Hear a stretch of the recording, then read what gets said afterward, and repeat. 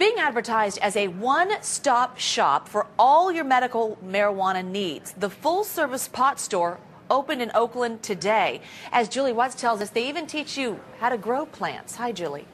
Hi there, Julia. Yeah, they're calling it the Walmart of weed, but I think a better comparison might be Home Depot because of all that how-to advice, or IKEA because of all these elaborate displays. When customers walk in after the grand opening tonight, they're going to see various displays like this that show the nutrient system. This particular medical marijuana growing system uses these wool blocks. Originally, they were designed to grow peppers, but are now being utilized for medical marijuana. Now, around the corner here, there's some more eco-friendly ways to grow your medical marijuana. Those can't be recycled. So, of course, there's the potting soil with the organics, or there's some more complicated systems, far too complicated for me to explain. So for that, I've got the expert here. Justin, what is this system behind us here? This is an aeroponic system. It uses water that sprays and jets, and basically you can grow anything in there. There's a reservoir here that pumps the water through the funnels and sprays it at the roots. Yeah, so pretty complicated systems here. You have various systems. Now, let's talk a little bit about the legalities. I'm sure people at home are wondering. There is a school nearby, but it's important to know you don't actually sell the marijuana here, and you don't even sell the seeds here, right? That's correct. We don't sell any plant matter at all, not even regular plants.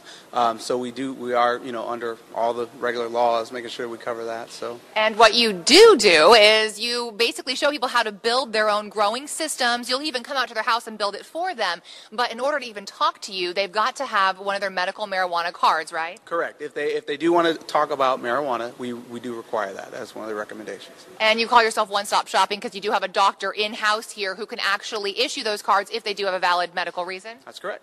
All right. So now, normally when big marijuana growing operations open, we hear a lot of backlash from the public, but you guys have actually been getting some substantial support from many notable politicians. There will be 2 city council members here tonight for the ribbon cutting ceremony. John Garamendi is on your website endorsing this. Why do you think that is? You're getting so much public support. Well, I think Oakland is still in a state of positive growth. We bring this company to an area that's not as, or typically been as desirable. It's a retail location, so it's good for the people. We were opening up jobs, so it's just overall good for the area. All right, well, there you have it, Julia, and in case you're wondering, you can grow other things using all of these planting systems. Okay, good to know. Julie Watts in Oakland. Julie, thank you.